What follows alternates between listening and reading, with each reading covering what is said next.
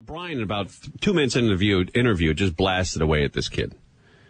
You had enough, and you weren't going to take it anymore. Well, it wasn't unprovoked. I mean, the audience will hear. All right, here's the interview, gang, and you'll notice where it goes south, and it goes pretty quickly. Here we go. It's myself, Tim Conway Jr., Brian Whitman, and Albert Hammond Jr., man. And joined by Albert Hammond Jr. Nice to see you. Hello, how you doing? Yeah, look at you, dude, from the Strokes, man. Yeah. All right, who'd you bring with you? You got the whole band there? Yeah, that's Matt, and he plays drums. I play drums on Albert's new record. Excellent, excellent. All right, now Jerry Wachowski, a huge fan of the Strokes, and waiting for the new album to come out. When is it coming out? It comes out March 6th. Oh, March 6th, really?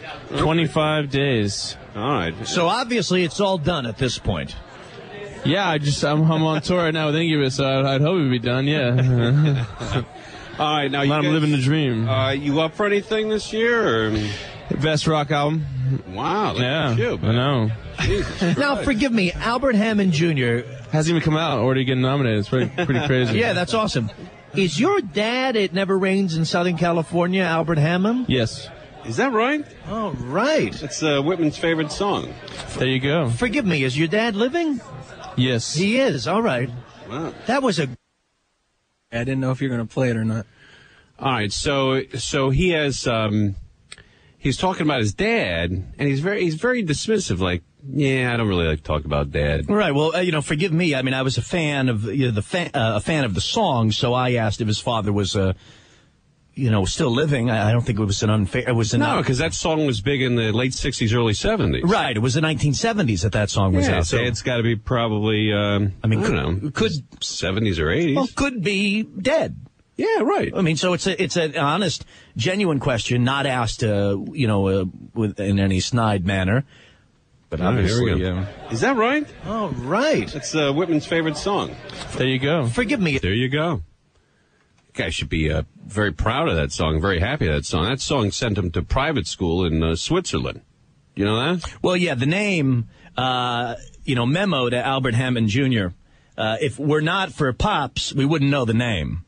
Well, he also, this Albert Hammond Jr., went to boarding school in Switzerland. Guess what that costs a year? Yeah, I'm guessing it's not cheap. In U.S. dollars, what do you think it costs to go to boarding school at La Rossi, which is the one of the oldest schools on the planet? I think it's the oldest private boarding school in It Switzerland. was like $20,000. Close. It starts at $61,000. Oh, 62 grand plus $20,000 for extra cost. So it's about almost 80 grand to go to this private school in Switzerland. You should be kissing your dad's ass for that song. That song puts you through school, man. You know? Now, Jerry, was this the vibe that you anticipated? I mean, you're a fan of the Strokes. Is this what you knew we would kind of be getting from this dude? Well, I mean, listen, I've seen the Strokes before. I've seen them live, and they're always kind of like chill, like they're just relaxing, like when they're talking. But I was expecting to see a little more liveliness out of Albert. And, coincidentally enough, the guy's in town tonight. He's playing at the Troubadour. You know that? Oh, he is? Yeah, they're about at the Troubadour. Hitting it for Valentine's Day. All right, here we go. More with myself, Whitman, and Daryl Hammond Jr. Albert Hammond. Albert Hammond Jr. There you go. Forgive me, is your dad living?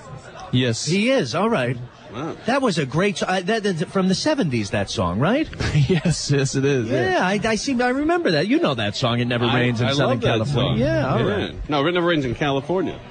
It never rains. That song? Is it California or Southern California? It never rains in Southern California. Well, sing a little of it for us. I'm not going to do that. I mean, Albert Hammond Jr. Please don't. No. You've heard it. See, please don't. He's embarrassed by his old man. I'm not going to do that. I mean, Albert Hammond Jr. Please don't. No. You've heard it once or twice, I'm sure. Yeah. You see your dad often? Yeah. Yeah? Yeah. Where do you live in that? You live in L.A.? He lives in L.A., yeah. Oh, that's pretty cool. Where do you live? You live there? There's nothing worse, man. There's one-word answers. Right. When you're trying to, I have no idea who the guy is. Right. And you see your dad often? Yeah. Any stories there? Nah. Not really. I live in New York, Manhattan. Oh, that's not bad. Where in Manhattan do you live? I mean, not the address. I live in the East Village. You do live in the East Village, all right. Where do you live? I'm from Staten Island. Nice. Yeah. Yeah, there's an attitude. Right. There. Nice is, so what, Yeah. your dad's a cop or something? Your dad's one of those scumbag, low-level, like, cops or firemen. Right. Oh, blue collar? Yeah. Oh. One of those guys that went into the building on 9/11. Yeah, the response says, my dad was a recording artist. Yeah, one of those lunatics. Oh, I went to boarding school in Switzerland. Oh, Staten Island? Oh. He's in. Nice. Yeah, nice. You know what the guy is? The guy is an elitist pig. And, he just, you'll hear in a moment, he says what he's there to promote. He's going to dictate the terms of this interview.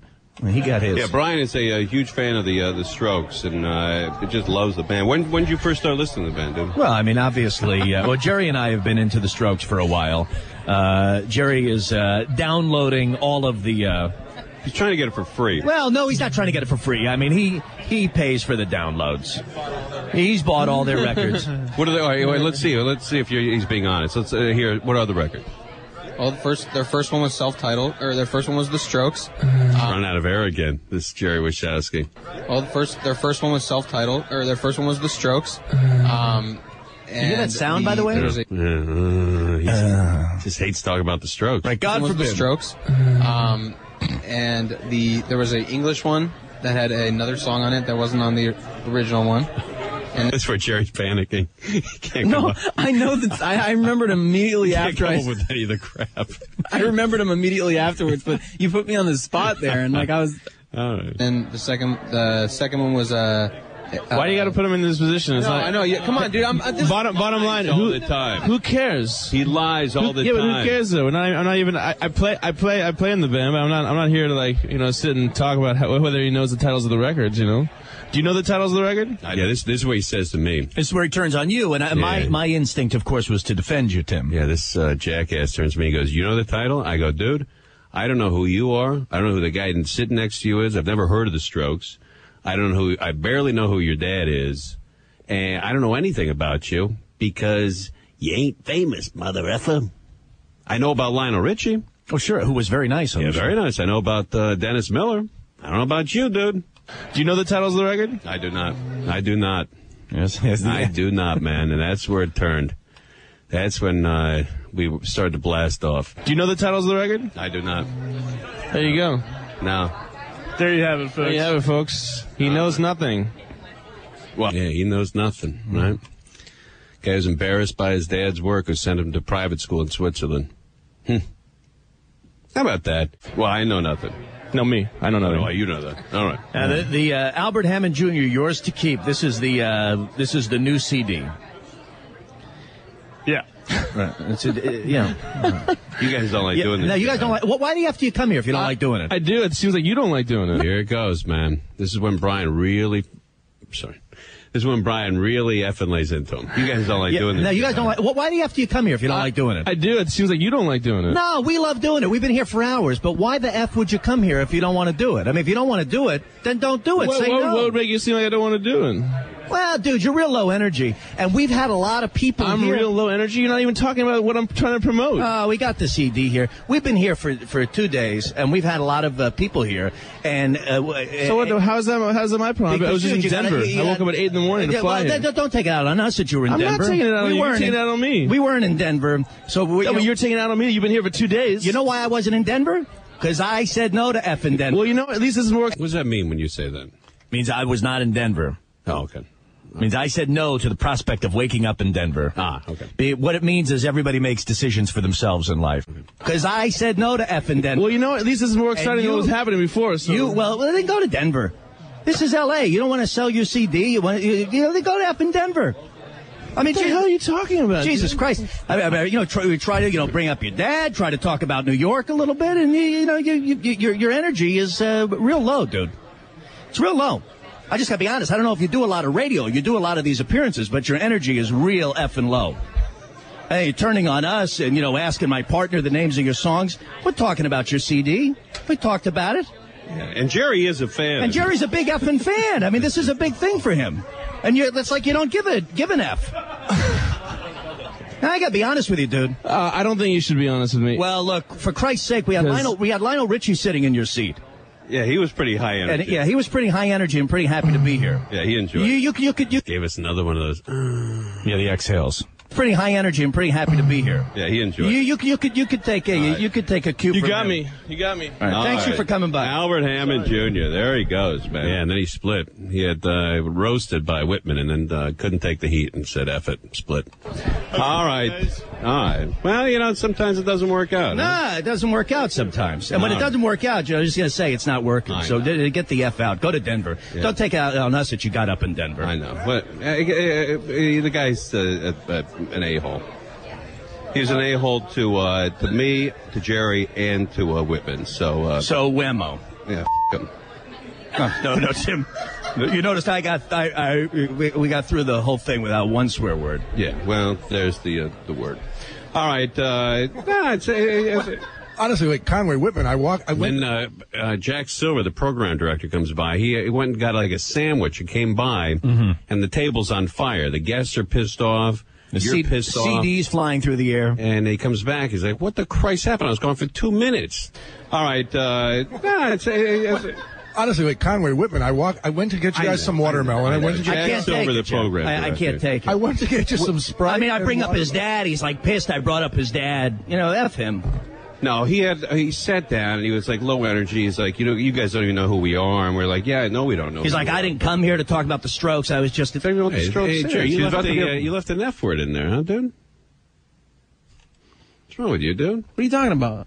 There's a full F word in there. I edited those. No, listen to it. The Strokes. The Strokes. I don't even know what the Strokes. That wasn't the whole word, but That's pretty close, huh? Wow. That's the reason I didn't edit it, because I didn't. All right, I'll edit that one for now. Oh, yeah, please edit the F's out of there. I can't afford another lecture. Serious. He's about to give Brian a stroke. Yeah, by the way, if I was in the Strokes and some guys are interviewing me talking about the Strokes, I'd be happy. Yeah, you might want to chit-chat about it. Right. Yeah, you got to get it up for these interviews. And if you can't, if Lionel Richie can sit here and get it up for 3 minutes, sure, then Albert Hammond Jr. can get it up. Yeah, no, I think you're right. Really? Well, who booked you on this gig? I mean, who got me? Who booked me? No, who got Conway and Whitman to come to this event? Well, you did. Yeah, you did. No, but I don't know who this guy is, and he's a pain in the ass. All right, enough of the. Don't buy the Strokes. Don't buy the Albert Hammond Jr. I mean, Jesus Christ! I tried to mention his CD. He looks at me like I got 9 heads. Yeah.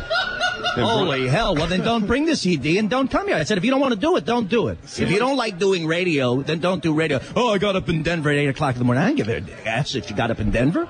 You chose to be in Denver. I didn't drag you to Denver. I didn't put a leash around your neck and drag you to Denver. Stay the F out of Denver if it's going to ruin your effing day. This is 2 days without pizza. Holy Jesus. I'm sorry, Tim, but God damn it. Are you on a diet? Things have gone terribly wrong.